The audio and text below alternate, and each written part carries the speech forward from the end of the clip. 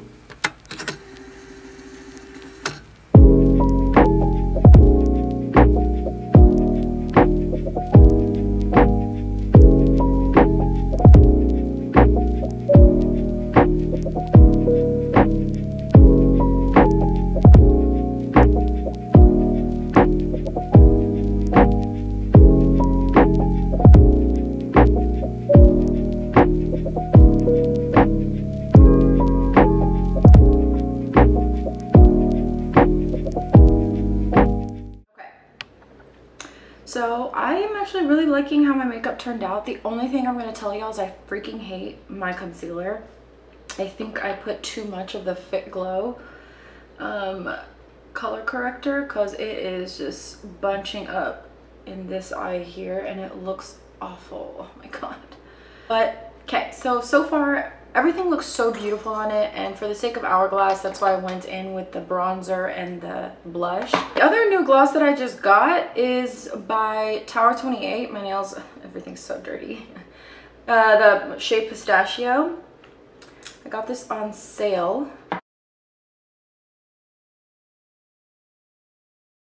It's pretty. It goes nice with the look. It's not my favorite gloss by them. No, it's cute though. It's like a mauve-y, milky gloss. So I will check in a couple hours, but all in all, I think the foundation looks really beautiful. Like I said, I'm going to ignore my concealer, but the foundation looks so skin-like. It literally looks like I don't have anything on my skin. It doesn't feel like I have anything on my skin, although like I said, well, the tackiness kind of went away. So it dried down very, yeah, just like a natural radiant finish, because it's not too dewy, but it still isn't matte. So I love that. That's definitely very up my alley, and I can totally see myself wearing this out as well. So I like that my skin does not look dry. It doesn't look cakey, but obviously it hasn't even been an hour. So we will check back in. And let's see if this will follow through. All right, so this is my 5-hour check-in. Please ignore my lips if you do see them because like I mentioned, I got a really bad reaction to vitamin C. Again, here. I think someone wants to say hi. Everybody, this is Finn. Can you say hi? Look.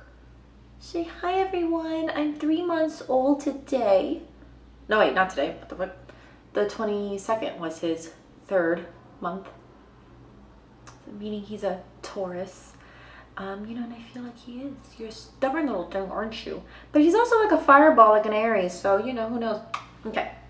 Anyways, so that's what's going on with my lips. I put a little bit of the Tower 28 lip gloss, but like it does kind of pick up my pilling of just my lips because they're so dry.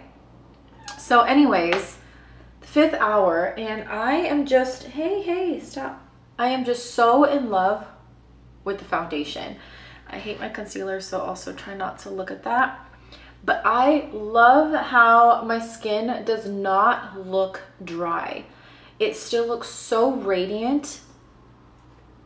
It still looks even. It hasn't separated anywhere. No product has lifted either. It literally dried down to a point where it just looks so skin-like that it doesn't even look like I have any makeup on. The only thing it looks like I have is just my blush and the bronzer I applied. Other than that, the foundation is just, it's gorgeous. So yeah, I'll see you guys in a couple hours and wrap up. Oh my gosh. I just sat on a 2-hour meeting at work, and although it was pretty helpful, I'm so tired and my head hurts. I'm gonna go get tacos across the street, but this is my final check-in. It is now 5. I did it at 1, 2, so it's 4 hours after. Again, I freaking hate how this, the concealer with the color corrector went on, so thankfully this is not a concealer review. But the foundation, y'all, looks so good. Like, I gotta hand it to Hourglass. Just look at how seamless that looks. It's a little drying here now, I feel, but to be completely honest, what I have going on is I have really sensitive skin. I have a tiny little bit of a reaction here, so that could be it. But if you really look closely to like this area, it just still looks so smooth and it's still very radiant. And so I love the finish of this. But I love this. Now, the only thing that sucks about this is how expensive it is. And sure, money is subjective, but even people who got money gotta admit $58 for a foundation like this tiny is insane.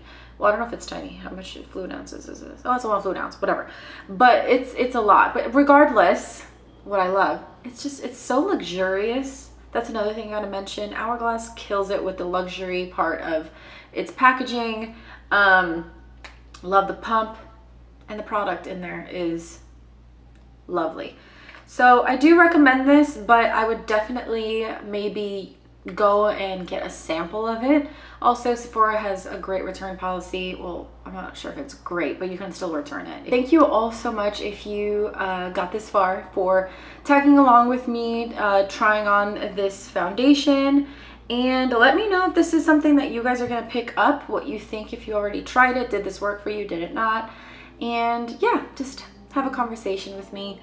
And I will see you all in my next video. But again, like I said, catch me on Instagram, because I'm also trying, excuse me, a lot of, if not all of my makeup, and reviewing it one by one on Instagram. So if you see something that you're like, ooh, I want to try that, or maybe your opinion of that product is the same or opposite, definitely go and check that out and have a conversation with me there. And yeah, I'll see you all in my next video, but I hope you have a great rest of your day, week, month, weekend, whatever. And I'll see you guys all next time. Ciao. Adios. Look at my freaking cat scratched me. Can you see it? Okay. Bye, guys.